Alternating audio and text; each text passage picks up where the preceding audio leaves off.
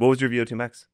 49.7, I think. Really? That's good. Yeah. I mean, and again, it was using a bike. So he said, you don't typically train on a bike. I don't know if it's true. This is what Alex said to me. He's like, your VO2 max is probably like 53, 54. But 49 on a bike is like really good because you don't do, unless you're like, again, mainly training on the bikes. I pushed myself hard. Like, I mean, you and I know that when I did it the first time here, I was like, oh, I could have kept going. I pushed myself pretty close. My max or my heart rate got up to 184 and they had like a full chest monitor. They had leads on me, did the full thing. So I haven't seen the actual data yet. Okay. So you're 54, right? Yeah.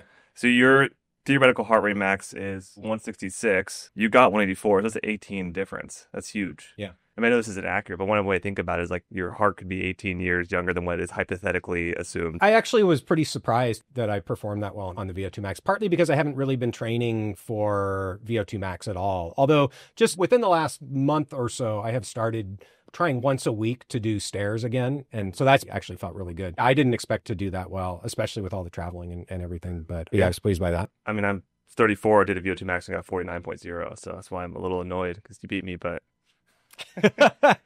There's still time. Yeah, and yeah. I guarantee you, there will come a time when you will get ahead of me as I continue to age up. Well, I guess I shouldn't guarantee you. Maybe not. Maybe I'll not. just keep going, right?